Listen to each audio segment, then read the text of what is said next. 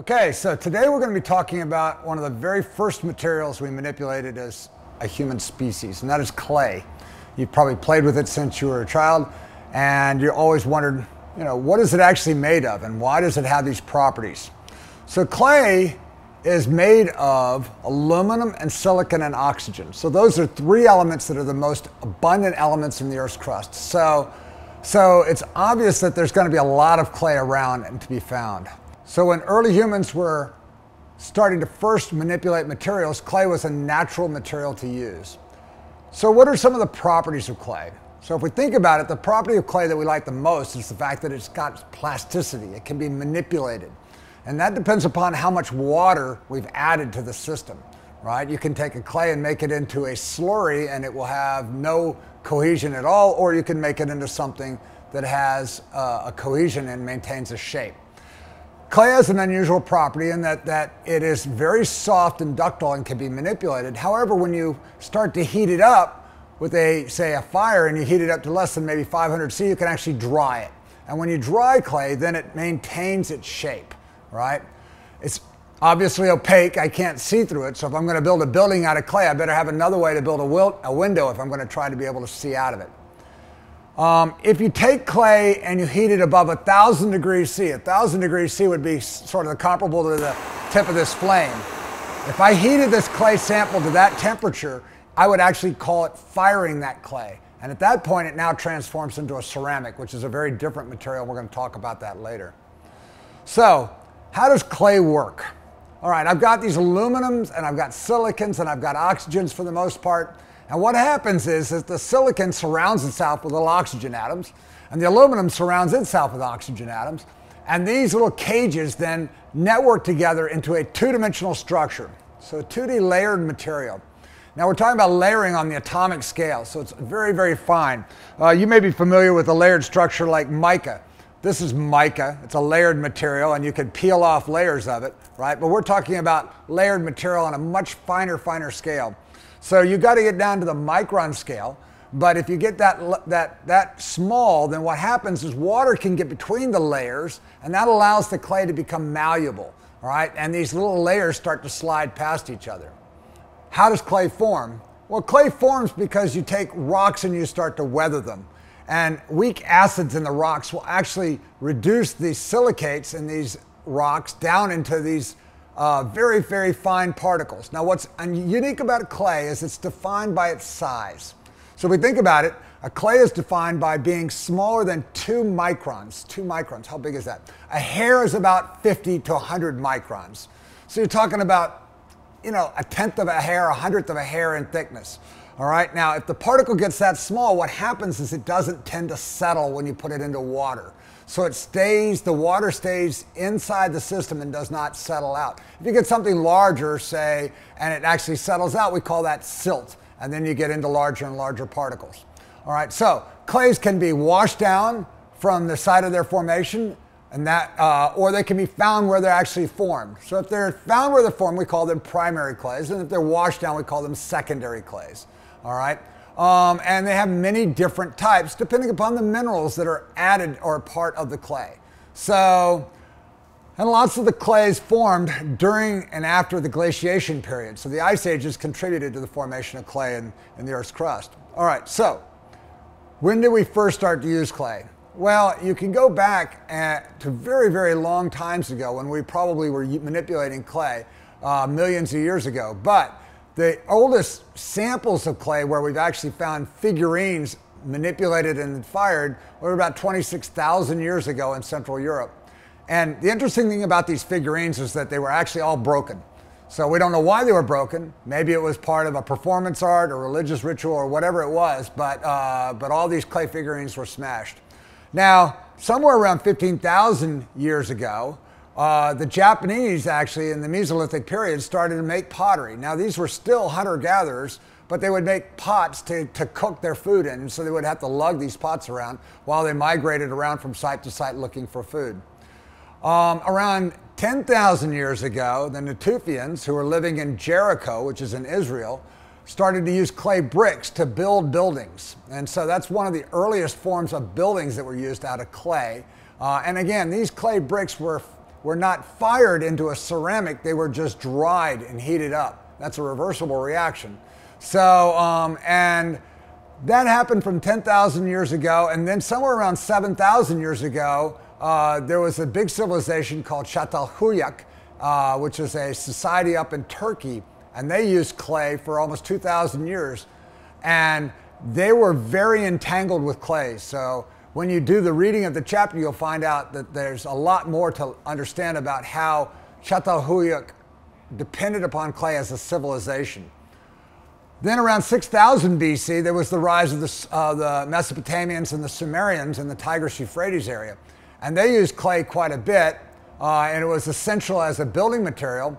And then as they became more civilized, they actually started to develop new ways of manipulating clay. For example, around 5000 BC to 4000 BC, the potter's wheel was invented. Before that, you had to take clay and roll it out, right? And then spin it around to make a pot, right? And that was the way you made a pot. But now you could put a clay on a wheel and you could make clay pots much faster that way and much more uniformly.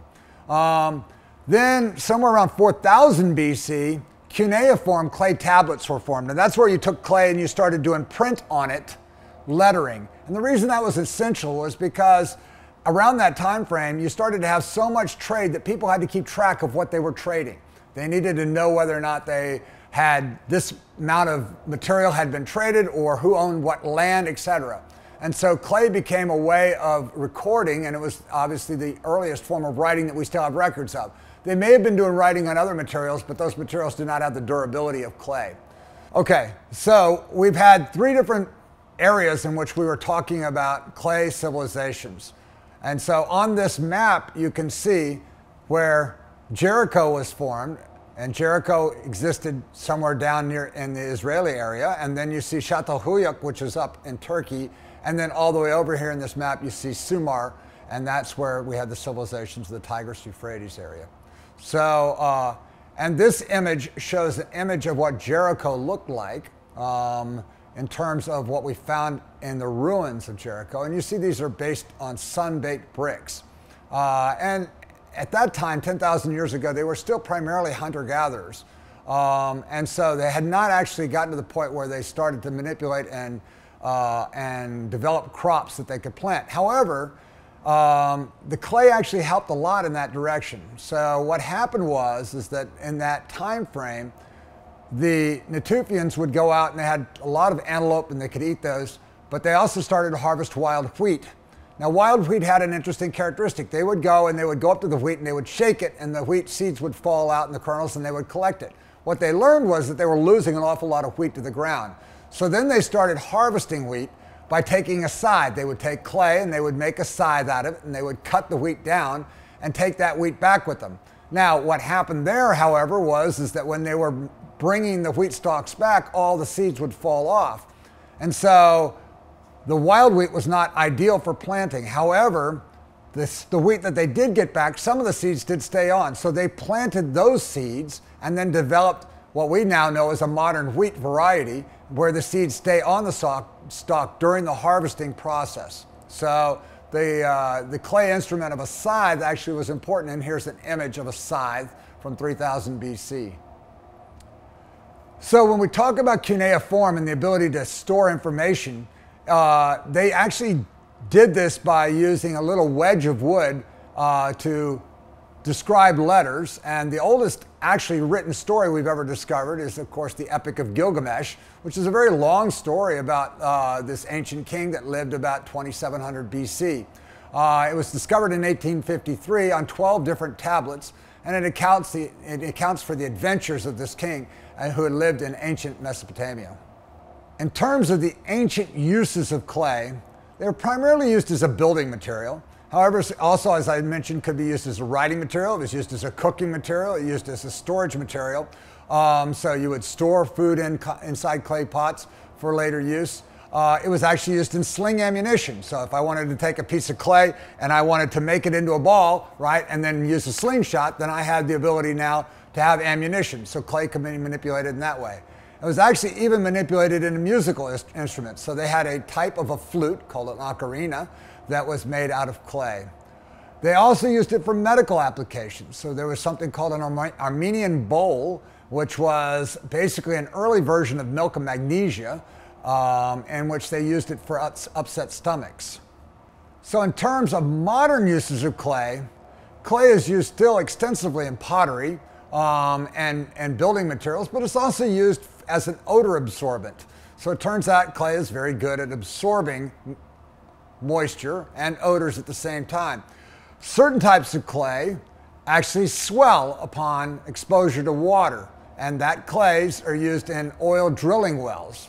They're also used in gas production. So when you want to use a clay-based catalyst to help in the manufacturing of gasoline. They're used in paper making, so if you have a very white piece of paper, then you're using, it's covered with a kaolinite clay, which is very white.